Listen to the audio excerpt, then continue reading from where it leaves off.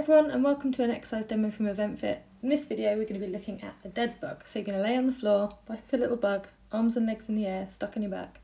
And then what I want you to do before you begin moving is make sure that that lower back is grounded into the floor. So we're going to push it into the lower floor by tilting the pelvis.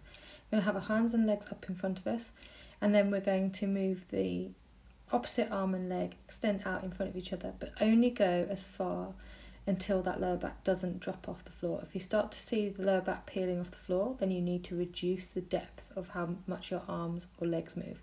So to regress this exercise, if you do feel your lower back coming off the floor, try using just your legs only to start, keeping your arms where you are, and then incorporating the arms in once you can do the legs only without the lower back coming off the floor.